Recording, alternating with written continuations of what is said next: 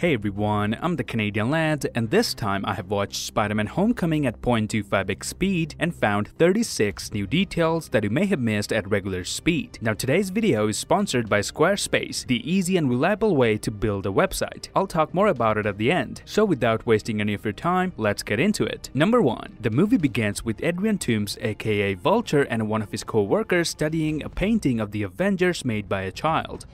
Yeah, tell you what though. Ain't bad, is it? No, yeah.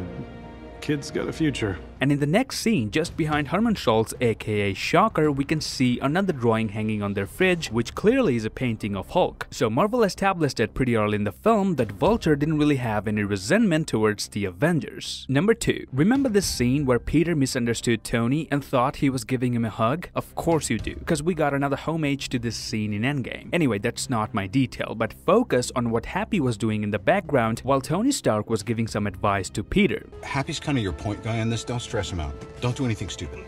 I've seen his cardiogram. Pay attention to Happy. You can clearly see he's struggling to pick up the suitcase that contains the Spider-Man suit. You can even listen when Happy was grunting because of the weight of the suitcase. And definitely don't do anything I wouldn't do. And here you can see he's using both of his hands to hold the suitcase. Now all of this makes it very clear that the suitcase is heavy, but look at how Peter is holding it, literally with one hand and using the other to hold another bag. A great continuity detail that showcases the strength of Peter Parker. Now one might say this isn't really a big detail, and here's my answer for you. I don't watch movies in slow motion to find big details. I do it so that I can come up with small details like this that no one really pays attention to. Number 3. In the subway, Peter was texting Happy, letting him know that he's available for the next mission. But if I zoom in, you can see Peter used the same photo of Happy that he captured while he was sleeping on the plane at the beginning of the movie. Number 4. When Peter was watching a YouTube video instead of paying attention in his class, there's a link on top of that video, as there should be. But guess what? This isn't any random or fake link. If we visit the link shown in the movie, it will literally take us to the actual trailer of Spider-Man Homecoming on YouTube, thanks to Noah from Reddit, who found this incredible detail 2 years ago. And that brings me to my next detail, number 5. In this YouTube video that Peter was watching, we only get to see one comment that says fake. It's kind of funny how there are more than 500 comments, but the only one Marvel chose to show us says fake. And now the last detail from this scene, number 6. The uploader of this video is Rocket Robinson 67. This is likely a reference to Robbie Robertson, who debuted in The Amazing Spider-Man in 1967. Robbie was an employee at the Daily Bugle in the original comics. Number 7. I found an amazing detail from this bank fight scene. Notice how Peter's grippy hands remove the flooring as he tries to avoid getting thrown around, but he quickly thinks of an idea and sees there is concrete underneath the flooring. So this time he doesn't try to stick his hands to the flooring. Instead he goes for the concrete underneath, which is solid and won't come off. Therefore this time he was able to stop himself from getting tossed around. This happened so quickly in the film that I don't even think I would have found it if I wasn't watching it in slow motion. Number 8. These bank robbers were dressed as fake Avengers, and I couldn't help but notice that Spider-Man was standing next to an advertisement that talks about identity theft. Identity theft is not a joke, Jim. Millions of families suffer every year. Number 9. When Peter lifts the lockers to get his web fluid, you can see, unlike the other walls, that section is full of scratches, indicating that Peter constantly keeps lifting it up and down. Now I'm not the only one who noticed it. Someone from Reddit has also found this detail 2 years ago, so a big shout out to him. Number 10. During the scene when Peter's friends get stuck in an elevator at the Washington Monument, Spider-Man does a quick scan of the building, but notice we can actually see a red light constantly flashing in his lenses. So whenever he does any sort of scan or just receives a warning from the suit, his lenses actually flash red light from the outside as well. Now this detail may not carry as much of a significance, but it's a very minor detail that likely flew over a lot of people's heads. Plus it shows the attention the VFX department puts into the suit and its functions. Number 11. We have always known how much effort Marvel puts into making the HUD display of Iron Man, and they didn't do any less for Spider-Man as well. Notice that Peter's heads-up display shows the amount of webbing Peter has left in his web shooters. Number 12. At the beginning of the film, Peter buys a pack of gummies from Mr. Delmars. But here comes an incredible detail. Notice the expiry date says March 16th, 2018, which is exactly when the first trailer of Infinity War was released on YouTube. Thanks to Joe for spotting this amazing little detail. Number 13. When Peter came to know his AI Karen records everything he does, he asked her to show footage from last Friday. So the AI starts showing footage of Peter impersonating Thor. But look at the heart rate of Peter Parker. When he gets embarrassed seeing that impersonation, his heart rate quickly jumps from 84 to 93. This is how it looks in regular speed. It is I, Thor, son of Odin. No, that's definitely not. Number 14. When we see Peter and Nat for the first time in school, Nat was actually saying what time he will arrive at Peter's house, but Peter zones out by staring at Liz. And then I'll come by afterwards, because for the most part, the difficult thing will be just the pace of it.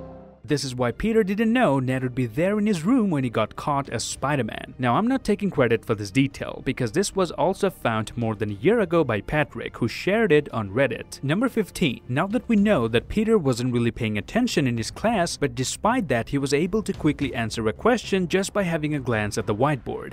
Peter, you still with us? Yeah. Mass cancels out, so it's just gravity times sine.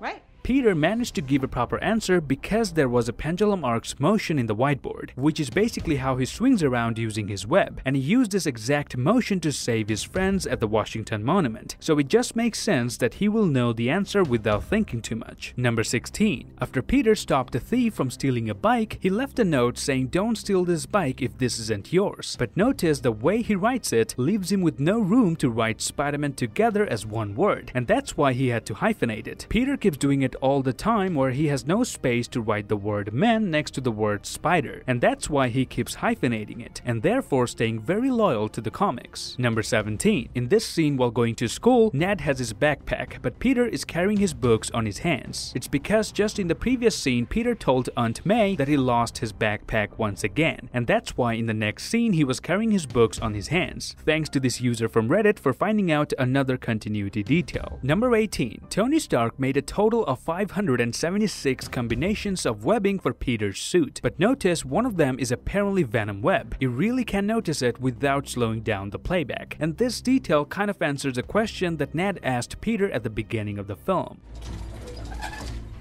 Can you spit venom? Well, he may not spit venom, but he can definitely shoot venom webs. Number 19. When Vulture attacks Spider-Man for the first time and flies him into the sky, he's briefly seen in silhouette over the moon. This is an homage to Michael Keaton's other famous superhero film, Batman. Thanks to this user who confirmed this detail on Reddit over a year ago. Number 20. Towards the end of the film, Peter wears a t-shirt with an electron-neutron joke on it, but what's surprising is that Pepper Potts had a similar looking t-shirt in Iron Man 3. I just wanted to be like you. And I wanted you to be better. Hey, there's no inside joke there, and I want you to respect the fact that Tony totally bangs anyone who wears the t-shirt.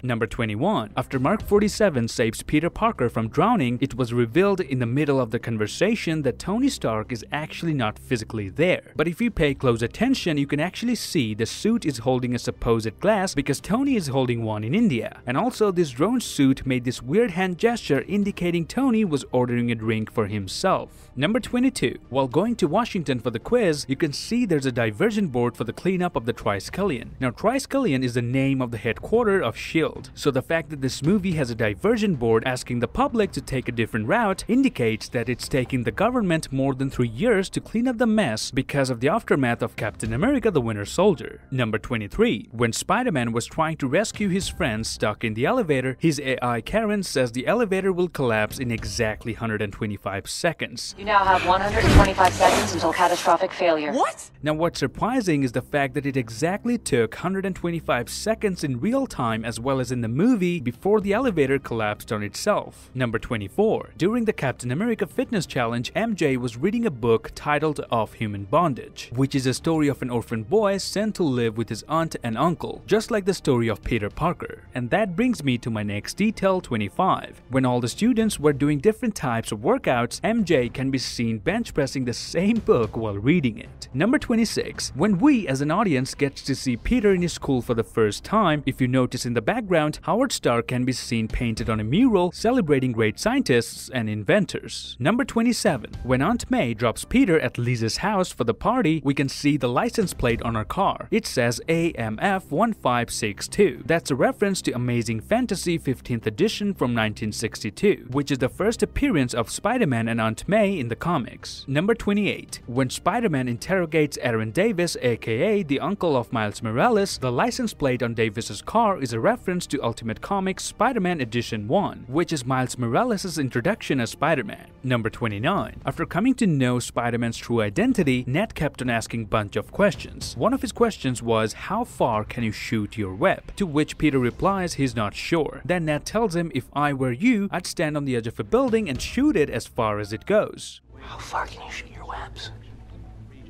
Shut up. If I was you, I would stand on the edge of a building and just shoot it as far as I can. Shut up, Ned. This might be a stretch, but this was probably a reference to Tobey Maguire's Spider-Man, where he literally does the same thing. Number 30. While Peter and Ned visit the crime scene where the bank was almost destroyed, a canopy on the far right side displays the word Kravenov. This is a subtle reference to Kraven the Hunter, longtime enemy of Spider-Man, whose real name is Sergei Kravenov. Number 31. Peter and Aunt May were having dinner at a Thai restaurant. Now the window next to it has a writing in Korean language which apparently means Charge of Asgard. Thanks to the holy shit for coming up with this detail a year ago. 32. When MJ was revealed to us, the audience, for the first time, a kid dressed as a tiger is seen running right through the middle of the frame. Now for the fans of the comics, this is a lovely reference, because MJ's nickname for Peter is Tiger. Go get him, Tiger. Also, when Flash was mocking Peter, there in the background, almost all the posters say, "Go get him, Tiger." 33. We know that Damage Control from Stark Industries took over the operation from Adrian Toomes, but the name Damage Control also appeared on the first Iron Man movie, but we didn't see them in action until in this movie. 34. Peter's cell phone gets more and more damaged as the movie goes by, implying his jumps, falls, and fights, all of it make an impact on his phone as well. 35. When Iron Man comes to rescue Peter and saves the boat as well, his repulsors and additional boosters make a dent on the metal body of the boat. Thanks to this user from Reddit for noticing such attention to detail from the VFX department. Number 36. Now this detail has nothing to do with slow motion, but it's something that I observed. At the end of the film, Peter actually tried to save Toomes because his wingsuit was about to explode. Your wingsuit's gonna explode! And after it finally explodes, Toomes is no longer strong enough to fight Spider-Man, so he's basically nothing without his suit. Whereas Peter, even without the suit that Stark made for him, he was still able to stop Vulture, hence proving that Peter is not nothing without his suit. He will always remain the Spider-Man whether he has a suit or not. Now as I said, this video is sponsored by Squarespace, so let me tell you a little bit more about it. Squarespace gives people the most powerful all-in-one online platform to create your own website without any prior experience. And with Squarespace's award-winning templates, creating a professional website is super simple. Start by choosing the category that best fits your plan, and then choose from one of the many professionally created templates to get started today. And if you get stuck trying to figure out how to do something, Squarespace has award-winning 24-hour customer support to help around the clock with anything you need. Well, maybe not anything, I mean they're not gonna listen to your relationship problems, but they will definitely help you make an amazing website. So to get started with your own business or side hustle, go to squarespace.com/thecanadianbrat for a free trial and a 10% off on your first purchase. And that's it. This was my breakdown of Spider-Man Homecoming at 0.25x speed, and I hope I was able to give you at least a few new details through this video. And some of the details I've taken directly from Reddit, as those were really crucial to this film. Now if you like this video, then please give me a thumbs up and grab the subscribe button if you haven't already, and follow me on Instagram where I post updates about my videos. Till then, I will see you lads in the next one.